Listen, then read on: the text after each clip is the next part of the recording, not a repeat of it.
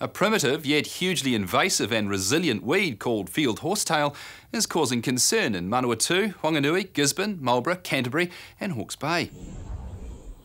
The Horizons Regional Council has been investigating the weed since 2007, and a farmer group in Manawatu are working to find innovative solutions to this virtually indestructible weed.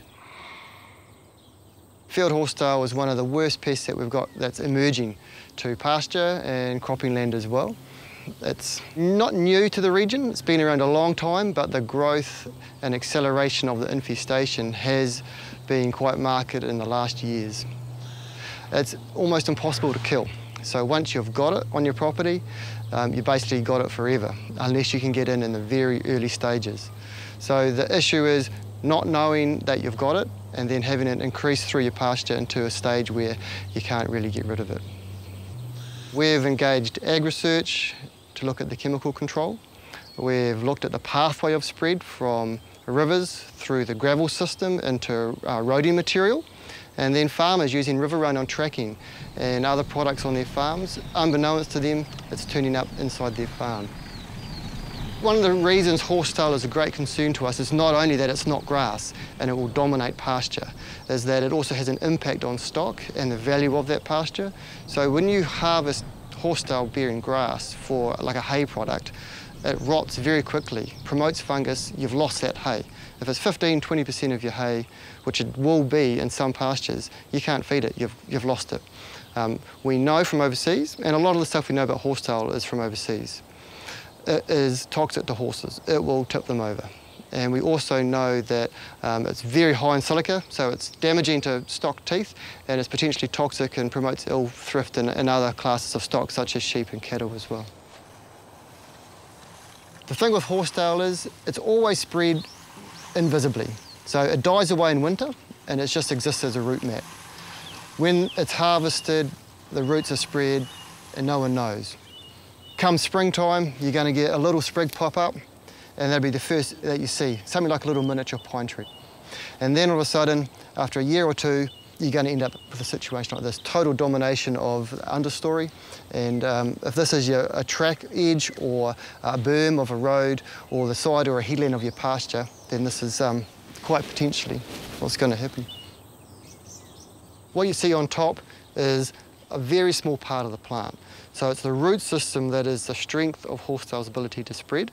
And if you look at the root system, you'll see, like what we've got here, two daughters off this root system within maybe 100 mils. And every 50 mils, you've got a root node that is a growing point on it. And so when you're trying to look at horsetail, it's spread by its roots that are brittle, they just break quite easy.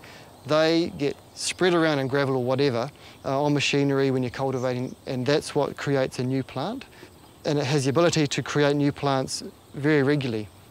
Horsetail's ability to root down deep is quite immense. So here we have a plant that's about 400 high, and we've got this root structure that goes down at least a metre.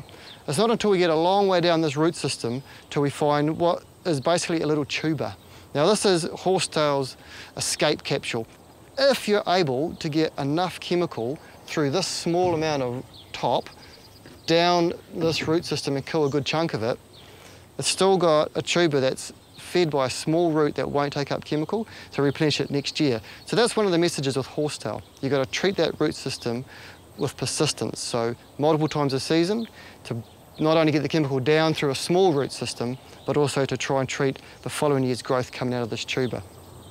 Trials that we've undertaken with ag research to minimise the impact of horsetail in pasture has used the root system's brittleness to our advantage. So we can cultivate horsetail to standard cultivation depth, is going to smash it up. And then we leave the pasture fallow, or the cropping land fallow for a bit. Each one of those little bits of root is going to grow, and then we can spray it. And so we can kill that plant quite easily in that cultivation zone. But below the cultivation zone, we've got next year's problem sitting waiting. The best chemicals in our toolboxes are for cropland, where you want a bit of pasture or you don't want it total denuded. You want to use triclopyr or Grazon, and you want to come in at double rates, so probably 120 mils per 10 litres, something like that. Non-cropland, so if you've got horsetail on the edges of driveways or paths and things like that, you're going to want to use Amatrol. And there is a chemical, well, product called TAG. It's terb-amitron glyphosate. It's a great knockdown and residual. But even when you use these big guns at high rates, you're still going to have to look at maybe doing it a couple times a year. We converted a property and brought a lot of metal in from the Rangatiki River, and it was a couple of years later we started to see this weed starting to appear through it. So I did a bit of reading up and a bit of research and discovered it was field horsetail. And by chance, shortly after that, the Horizons Regional Council and Landcare Trust ran an evening up in Bulls. So I went along to it to find out a bit more about the horsetail, and that's how I got involved with the horsetail group.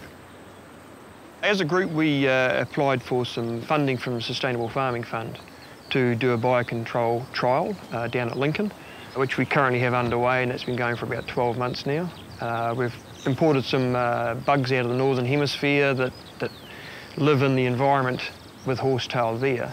And the aim of the project is to trial these bugs in our Southern Hemisphere environment and hopefully have a positive outcome that they will feed on the horsetail here and get it in balance with its environment.